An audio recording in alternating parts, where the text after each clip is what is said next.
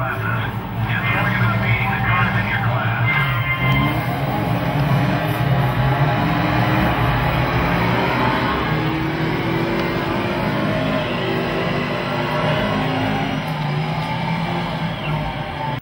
Well, so far they call me Mishek, but now I'm called by the name of my scientist name, Abakuma. I try to be as human as possible. I try to be as human as possible. I try to be as human as possible. So I'm like being the practical part of life right now, I think.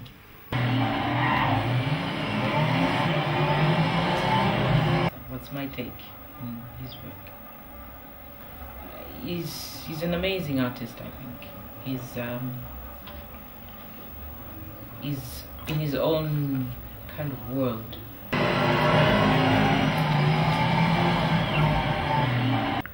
Actually, what I do is not limited to space.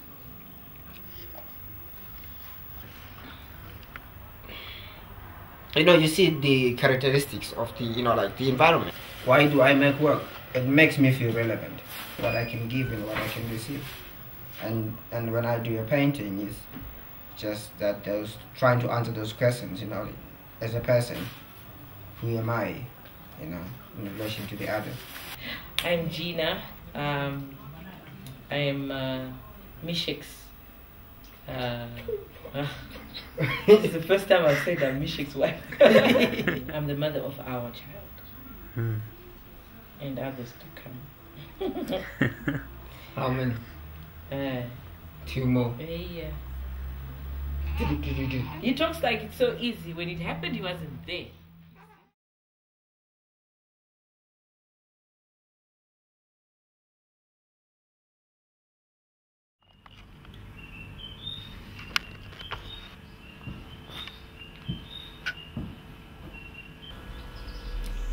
The work that I produce is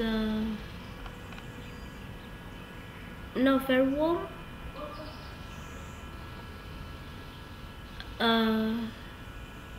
It's a bit cold, but it has to be that because I wish for a warm side of it. I hope I have something to say. I'm Virginia Georgia, the name I was given. I think I represent a certain group of people in society that, how can I say, that have to comment on certain things that happen in lives. I could be African, one could be European, yet we share a common something, we share a common language. We communicate through that. So there is that place there for me in art than anywhere else. It's very important what I do. It's a need, it's something that I need. It's, how can I say?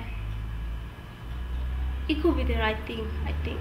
It is the right thing. It's what can I say?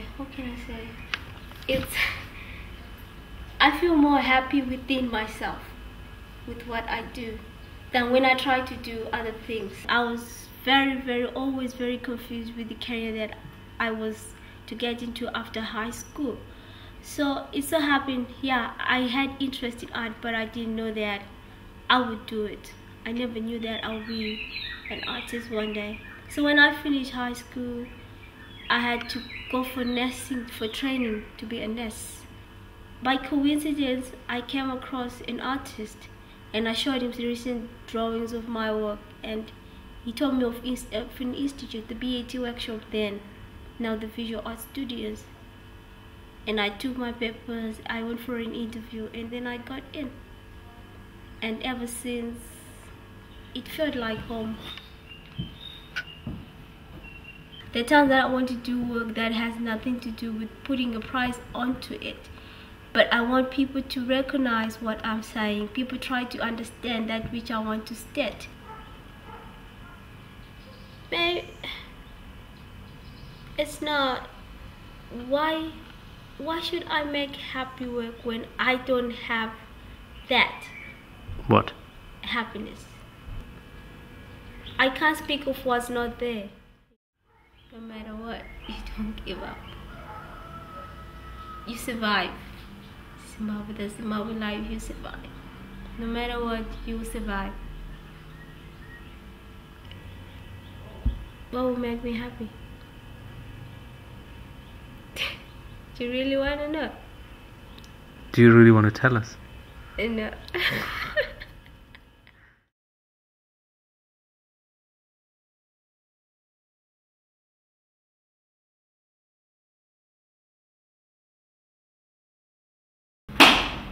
Is my hair okay?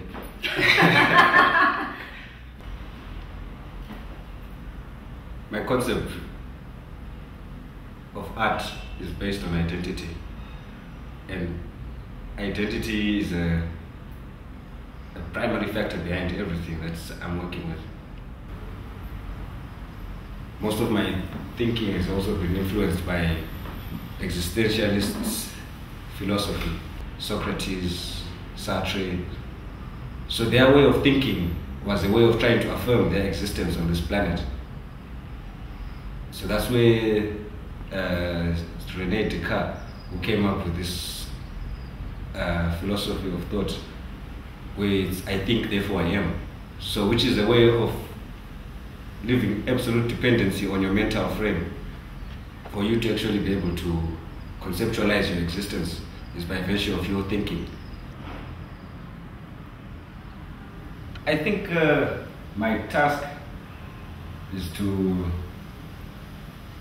fuse this street graffiti into a certain platform and use those secret society voices onto one particular surface and actually get a concept out. And that concept is this search for an identity within our, I don't know if I can say our lost culture, but our new redefined culture. I believe I'm a voice, and I believe my voice is still yet to get louder, and I want to get to this level where my work can actually hold attention and communicate certain feelings and ideas. I think my biggest fear would be to go colorblind, because I don't see how I would function. Where I can't see the color yellow, red, blue. So I can really say I feed off color. That's me.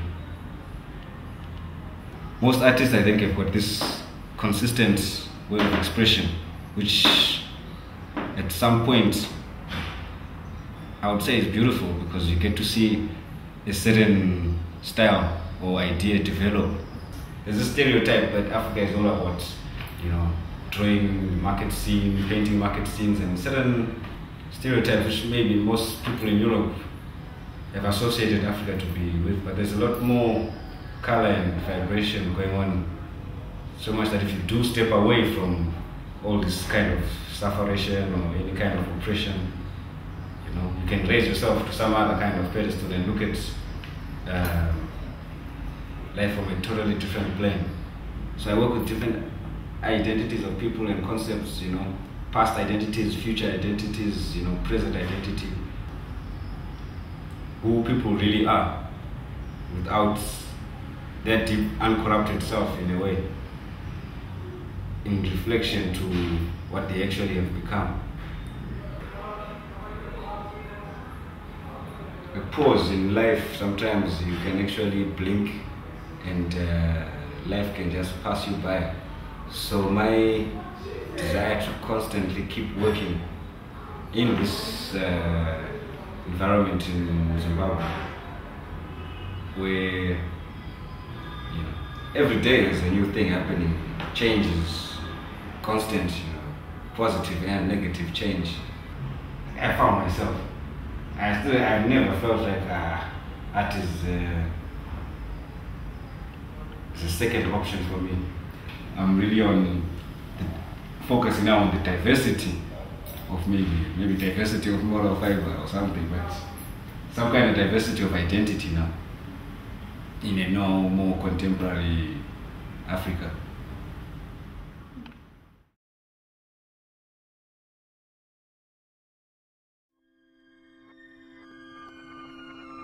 That you're here, you're here, you're here, you're here, you're here, you're here, you're here.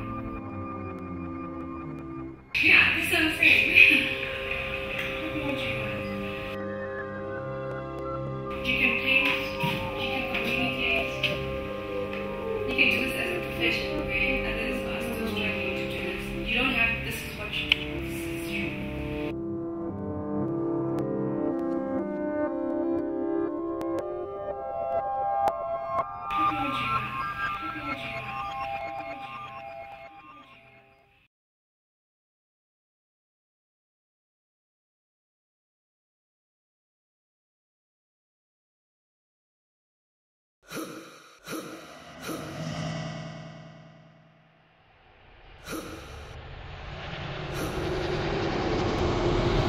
You know how it is when you give birth to a baby. I've never given birth, but you have to connect with that child and to know the child. You know, further. I'm a son of the soil. I'm a son of the soil. I'm a son of the soil. I'm sharing part of my experience, whatever has happened to me, the compacted volume of 26 years of pain, of joy and sorrow, of failure, of success. My art is free. The interpretation is entirely belongs to the viewer, but with the recognition of the intention of the maker. Why do you breathe? Why do you eat? Why do you sleep? I do what I do because it is a necessity. And who unto me if I don't do what I do? My working body is a volume of my ancestral past, my spiritual past, and also the prophetic aspect of my life and the life of what happens around me. We are a complex people that are in an era of defining themselves. Not necessarily from anyone else, but also from ourselves, to regain that from ourselves. There has to be a collective voice that has to speak about my identity.